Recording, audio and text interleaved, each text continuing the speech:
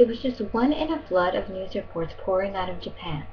An elderly man sitting on the ground, surrounded by rubble, on the spot where he saw his wife swept away by the tsunami.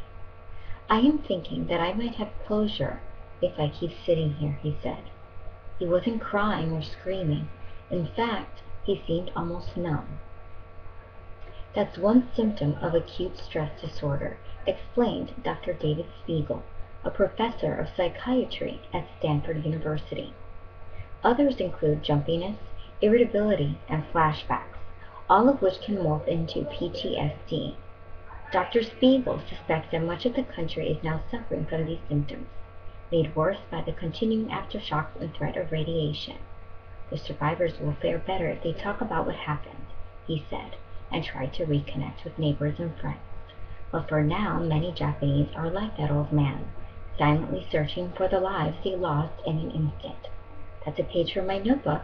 Vanessa Palmer, CBS News.